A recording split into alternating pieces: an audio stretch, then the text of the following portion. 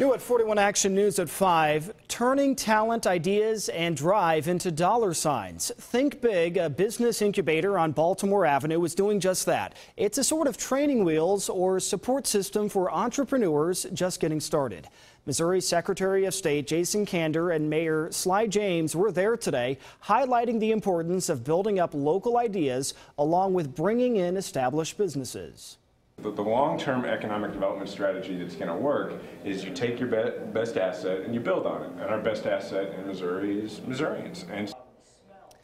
Kander's visit is part of a statewide tour of similar facilities.